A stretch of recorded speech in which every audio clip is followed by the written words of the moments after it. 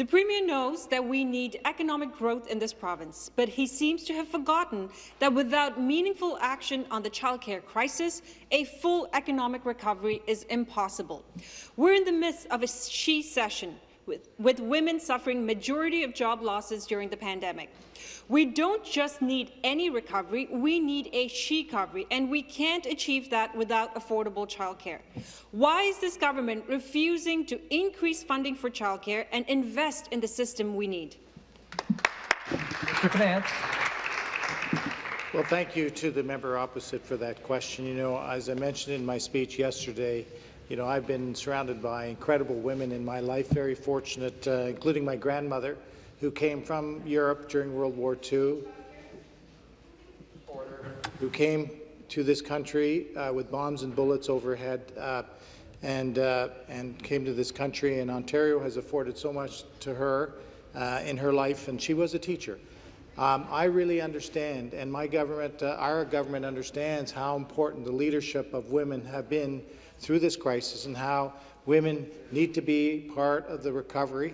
So childcare is an important part of that, and that's why we've struck a task force with the Minister, Associate Minister of Women and Children, and myself to hear from all women to make sure that our economic recovery is inclusive and works with all the incredible women in this province. Thank you.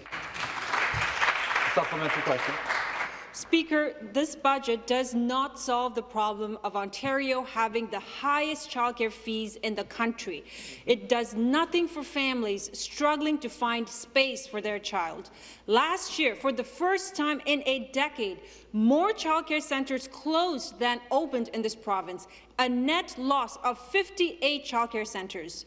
Why does this budget have no plan to control fees and create the desperately needed new childcare spaces?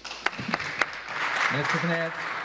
Mr. Speaker, thank you very much for the very important question from the member opposite. Mr. Speaker, as I outlined in the budget yesterday, we've created the Support for Learners, Support for Families Ontario Child COVID Child Benefit, immediate money into the pockets of the many families, mothers and fathers in this province with children 0 to grade 12. Immediately, that's doubling what we did before. Mr. Speaker, we doubled the child care tax credit to put more money into the pockets of those families for expenses such as child care.